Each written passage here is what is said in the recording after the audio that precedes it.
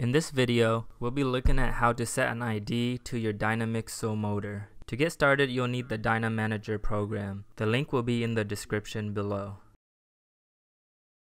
If you have a Mac, you'll want to download the Mac version. Otherwise, download the PC version.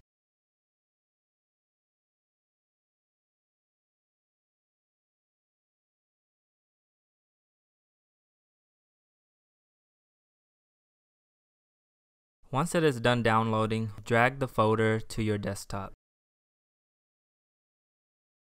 Now open that folder and open the DynaManager application.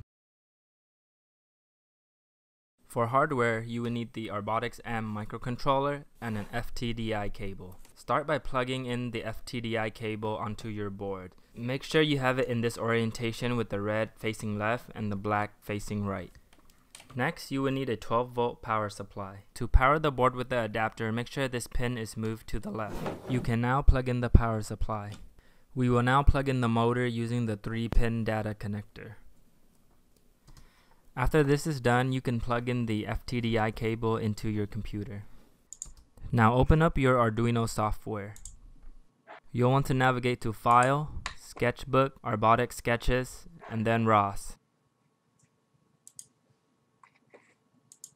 Make sure to set your board to the QRbx X.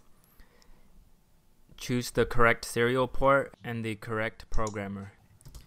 You can now upload the program to your board. Next, navigate to your DynaManager.